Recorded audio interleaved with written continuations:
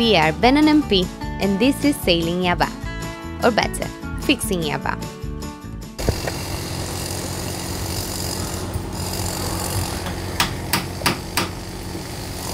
So what does a day here look like? It's a nice Thursday morning here. Adilson's working on some of the hinges for the doors that are going to go on top of the galley. Nico is down there filling some of the last little holes, I guess, in the boat. Apache's down there going to start welding some supports for the platform. And I've got my favourite hat on from Anson Marine we got in Annapolis. I was trying to not use it here to get dirty. I was keeping it for kayaking and surfing and fishing and stuff like that.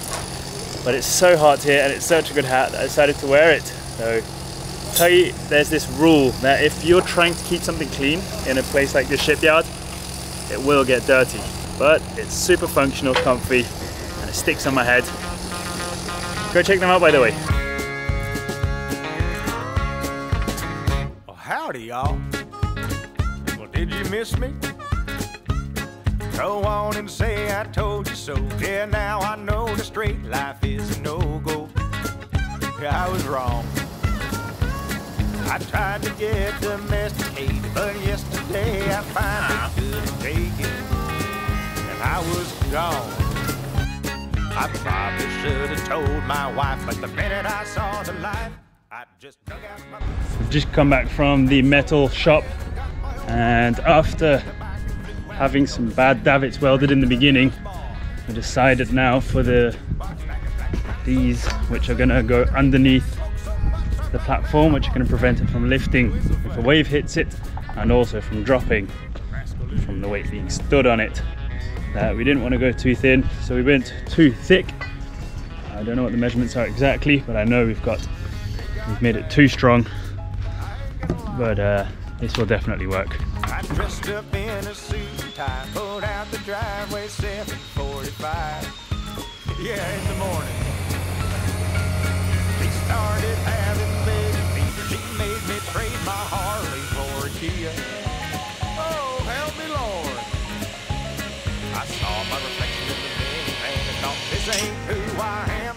So I dug out my boots and threw out the fanny pack, sold the van and got my old Harley back, cranked up the bike and flew out the cul-de-sac, straight to the nearest bar. AC/DC on the jukebox, back and black, got so drunk I singing like a maniac, smoked so much I about had a heart attack. I woke up in someone's yard. Rascaloo.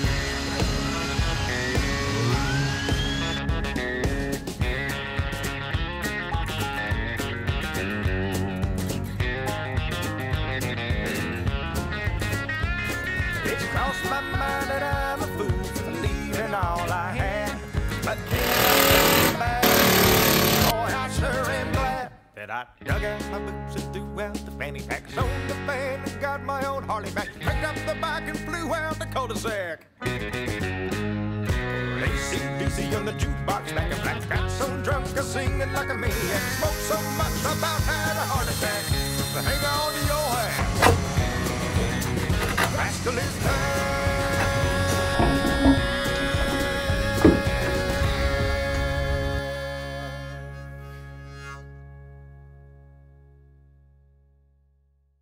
These upper, are they called hatches or doors? Doors of the upper cupboard on top of the sink are looking epic. We're so happy we have them. We've got this tall storage here on the right of the sink and a very big storage area. They don't have handles yet. They do have pistons, huge. We're probably going to put another shelf halfway. We had to open them this way because this beam would be in the way if we had to open them normally. I quite like this. For now they're in place. You get to see the inclination of the boat while we're building the interior over here.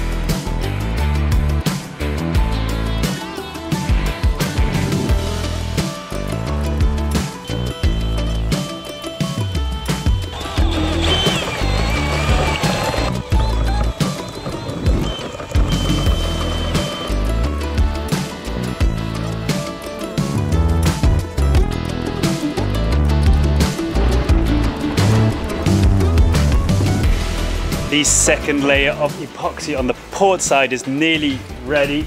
The final layer of epoxy as well. It's nice and shiny again, as it had been sanded down lightly to put on the second layer. I am on standby to make resin when they need it, and also I'm the drone pilot, so I do not have a roller in my hands. But yeah, I'm very focused, as you can see from my new glasses. What this is like horses. They stay concentrated and don't get distracted from what else is happening, so I can look straight on and work hard.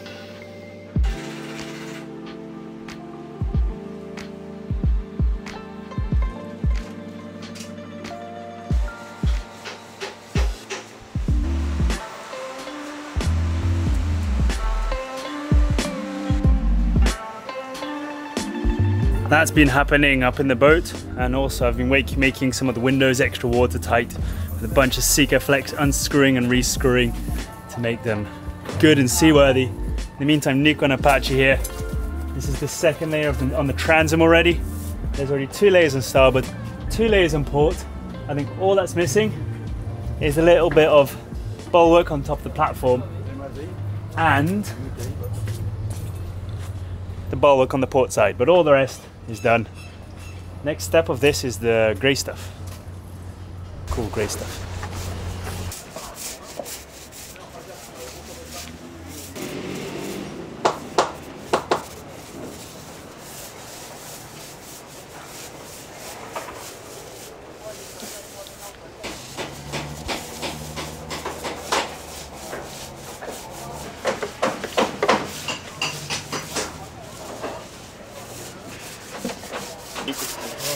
Nico é bravo. Você viu que ele falou? Deixa com o Nico.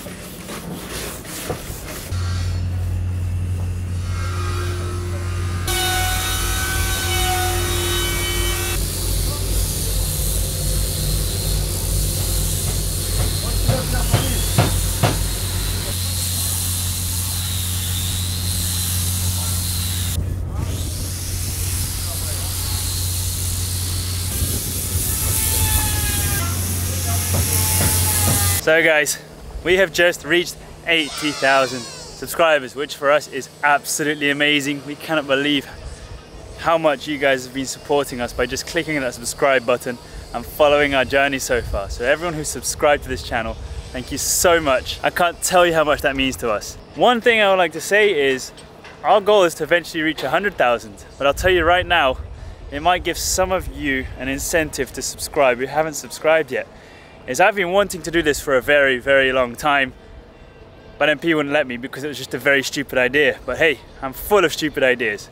My idea is, that wasn't a machine gun, it was a drum roll. When we reach 100,000 subscribers, I am going to spend a night, probably in a hammock, between those masts. Might be a hammock, might be a little platform, whatever. But I've wanted to do that in a while, since I've watched Bo Miles' video of him sleeping up in a gum tree in Australia. But yeah, I want to sleep up in between those masts to celebrate 100,000 subscribers if we ever get there. But that all depends on you guys. So get clicking that subscribe button. And when we've reached 100,000, hopefully on land and not in the water, because imagine sleeping up there while we're in the water, I'm going to be up there. I'll keep it as safe as possible. but it's going to be an adventure.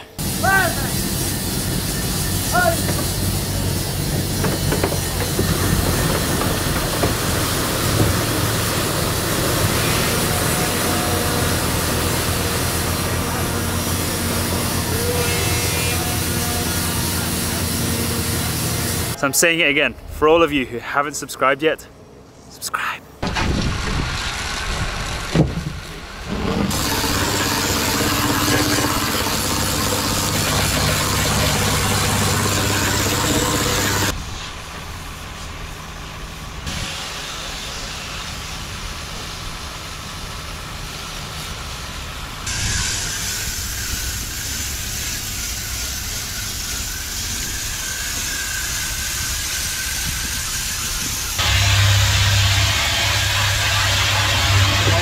Lá no buraco vai sair tudo aqui nessa buraco.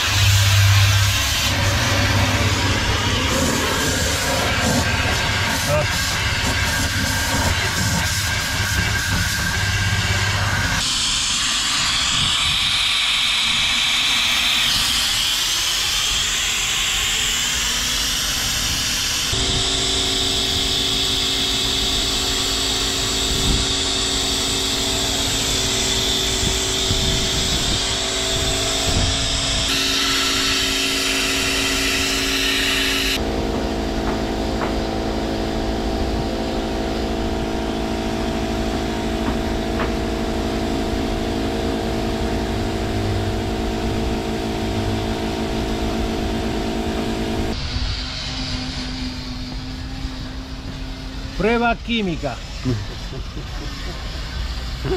The mission of saving our dinghy is going ahead. This is all we have right now, and also I know we're not going in the water soon, but it would be really nice to have the dinghy to at least be on the water.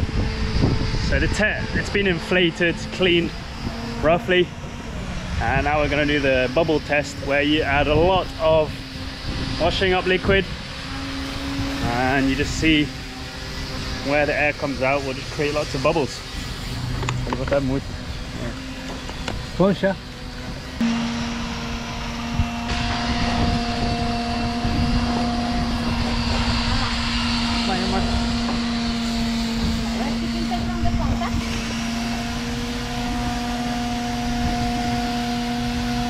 We have managed to get the inflatable looking like this after 1.5 days, which isn't very impressive. However, we have found 2 definite holes, and also we have covered up 1, 2, I think 5 maybe holes, or things that will become holes. I know it's supposed to use like a PVC glue and the patch, which I have done in the past. However, this is called flex tape, strong rubberized waterproof tape, which comes with a warning that once you apply it, it will not come off. So this isn't the common way of fixing an inflatable dinghy, but I'll tell you, if this works, you will know, and then this might be what to be done in the future. Of course, we'll have to let you know after a certain time of using it, but it definitely looks very, very, very sturdy, this tape. So we're going to give a go at inflating this and see how long it stays inflated.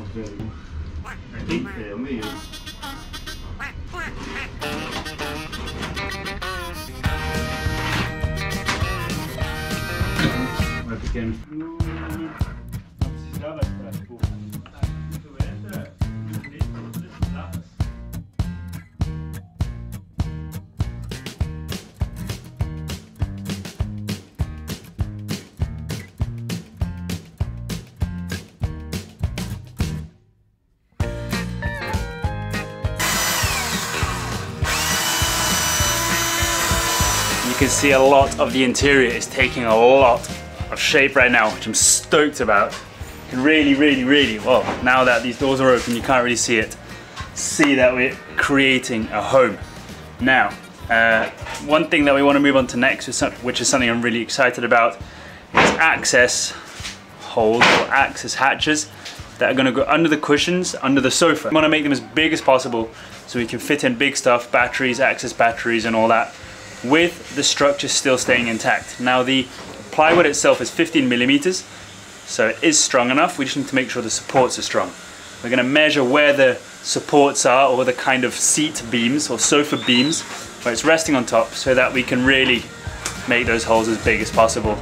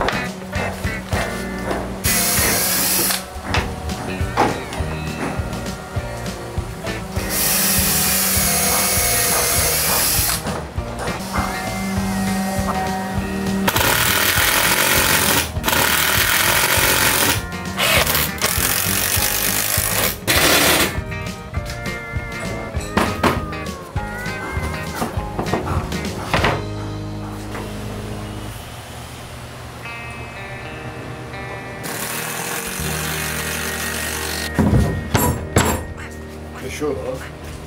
So yeah guys, you can see that a lot's going on at the same time on this boat. We're trying to show you interior building as well as electrics. We're going to film engine work soon.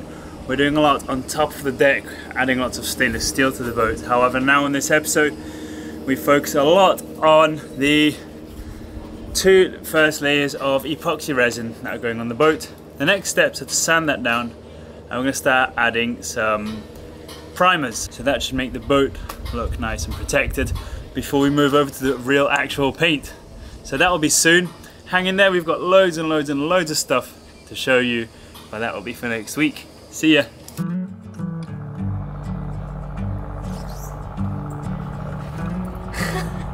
I could cry right now, and I mean it. We are about to paint the boat, and that should really be a celebration. But just thinking about covering the wood really makes me want to cry. I know it's for the best, but it's just making me so sad.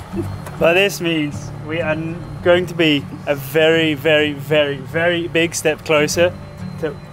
Let's do this. Let's do this. What's really funny is MP and I both don't know what colors the primers are, so we don't know what color we're going to be painting it now. Is it going to be, I think grey or white? What do you think? I think white. I'll say grey. Okay. Comment now before you actually see the result what you think it's going to Shall be. we bet on something? Whoever's wrong has to dance. Okay, we'll see. Before we head off and see you next week, we want to thank Brian and Bob for joining us on Patron. We hope you enjoy it over there. Thank you Bill and Brenda for supporting us through PayPal, and thank you so much Michael, Dwayne, Douglas, Wiley and Joseph for giving us a super thanks on YouTube.